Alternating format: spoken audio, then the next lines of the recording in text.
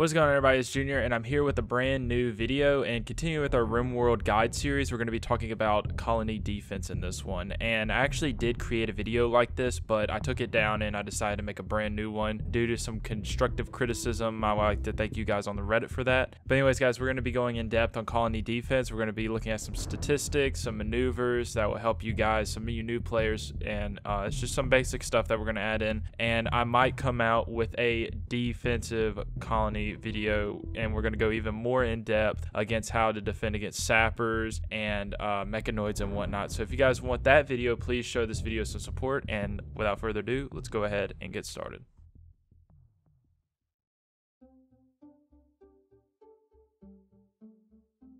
The main defensive feature of a mountain is not only that they can function as a natural wall barrier, but they also can act as a funnel for raiders that are attacking you. If you've ever gotten raided and a mountain has either split or funneled a group of raiders into a different position, this is the idea. You can funnel the raiders into one spot by placing your colony by a mountain or at a certain point around it. Therefore, the raiders that are attacking you will have to go down one side of the mountain to get to your colony. Rivers and marshes go hand in hand in the fact that they both slow down raiders, but you can build a bridge over a river that can act as a funnel, and you can even booby trap it to kill incoming raiders, whether that's with IEDs, with spike traps, or just flat out ambushing them from different angles. Now onto early game defense. Try not to spend too much time on defense and make the best of the resources you have early on, whether that's wood, stone, or steel. One common strategy is to use stone chunks as a barrier or to slow down raiders. Instead of creating a dumping stockpile away from your colony, use your stone chunks to be a barrier to slow down raiders, or you can actually put them in a section to act as a sandbag for your own colonists. Also in the early game, you have these ruins nearby that can be made into shapeshift bunkers, with some tiles being sandbags that provide protection. Shoot from behind the wall, not the sandbags, for better cover. The sandbags, with the tile being knocked out, will basically just act as an opening, the sandbags just being there for extra cover. Lastly is use your spike traps wisely. Put spike traps in narrow passages that aren't closed off, or you can put them in behind potential cover for raiders. Be sure later in the game, make your traps out of stone, because if they are wood, they can be highly flammable and they will burn out and you'll have to recreate them. One baiting trick is to expose a raider's blind side by lying chunks spaced out or cover exposed from one angle so that you can flank them. Provide cover in the doorway and hold the door open, and also allow your colonists to flee back into one side of the doorway behind the wall so they have extra cover.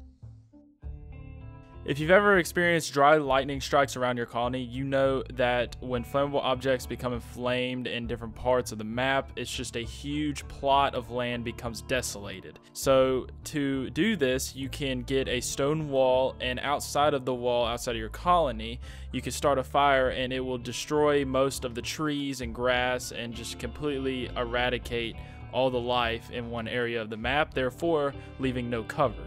It's also smart that you do take all the stone chunks, steel slags from the map in that section, and also store them in the dumping stockpile so that incoming raiders have no cover whatsoever.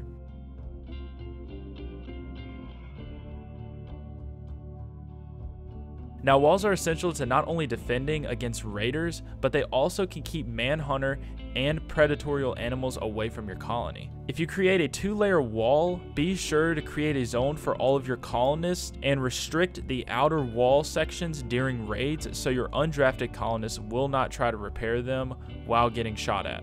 Early game, you can put a door every 20 tiles and use them as flanking points against incoming raiders that are coming up to one side of the wall. Make sure to upgrade your walls to stone as soon as you can near the mid game. As raiders become more advanced and higher in number, build extra defenses either behind or in front of your walls, such as sandbags, turrets, or even small kill boxes. Be sure to section off your wall though, because you want to keep your turrets defenses away from your pawns defenses so that if the turrets get blown up, your colonists will not suffer damage. Try to layer your walls and create airlocks in between different layers of the walls, therefore that if raiders break through one layer of the wall, your colonists will have that airlock to fall back onto, or even another wall to fall back behind, and the raiders are not straight up in your colony.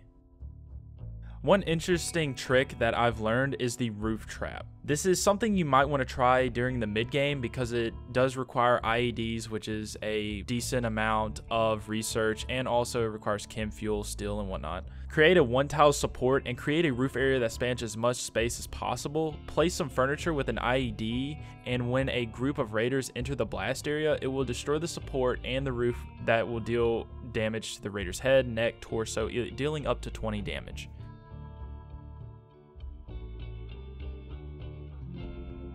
In the late game to combat sieges, create a mortar area with shelves that can hold shells.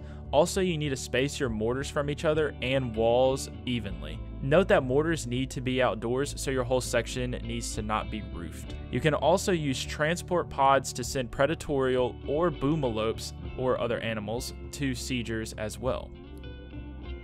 Anyways, guys, that's pretty much it for me, and I would like to thank you guys for watching this video. If you guys want me to come out with a more advanced guide talking about how to defend against certain types of raids and how to destroy poison ships effectively, please show as much love, support, share this video, like it, drop a comment, drop a sub.